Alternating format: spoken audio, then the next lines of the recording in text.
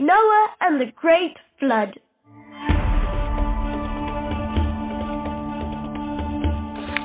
Noah was a man who worshipped God. Everyone else hated and disobeyed God.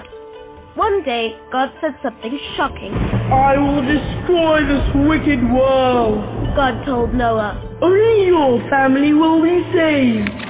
God warned Noah. A great flood will come and cover the earth.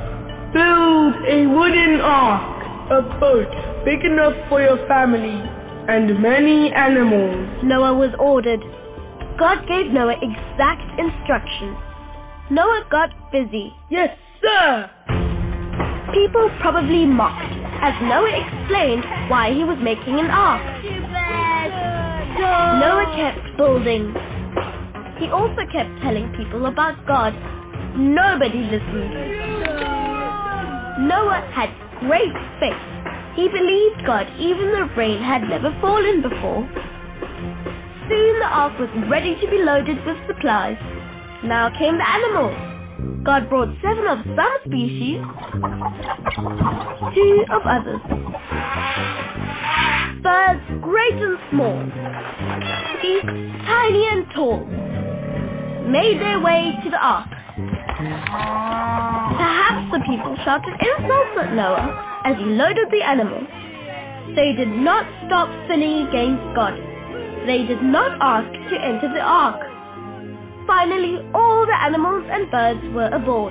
Come into the ark. God invited Noah. You and your family. Noah, his wife, his 3 sons, and their wives entered the ark. Then God shut the door. Then the rain came. A great downpour soaked the earth for 40 days and nights. Floodwaters poured over towns and villages.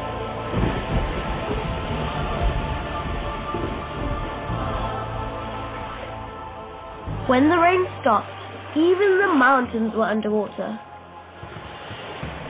Everything that breathed air died. As the waters rose, the ark floated on top. It may have been dark inside, maybe bumpy, maybe even scary, but the ark sheltered Noah from the flood. After 5 months of flooding, God sent a drying wind. Slowly, the ark came to rest high in the mountains of Ararat. Noah stayed inside another 40 days as the water lowered. Noah sent a raven and a dove out of the ark's open window. Not finding a dry, clean place to rest, the dove returned to Noah. A week later, Noah tried again. The dove came back with a new olive leaf in its beak. The next week, Noah knew the earth was dry because the dove did not return. God said to Noah, It is time to leave the ark. Together, Noah and his family unloaded the animals. How grateful Noah must have felt. Thank you, God. He built an altar and worshipped God who had saved him and his family from the awful flood. God gave Noah a wonderful promise. Never again will I send a flood to judge human sin. God gave a great reminder of his promise. The rainbow. Noah and his family found new beginnings after the flood. In time, his descendants re-peopled the whole earth. All the nations of the world came from Noah and his children.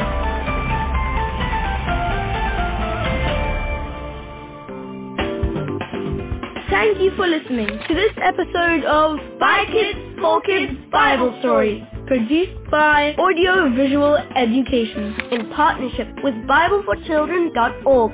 You can download more episodes of By Kids for Kids Bible Stories for free. Just search for us on iTunes. It's easy. You can also rate us on iTunes. It really makes a big difference and will help us to bring you more stories.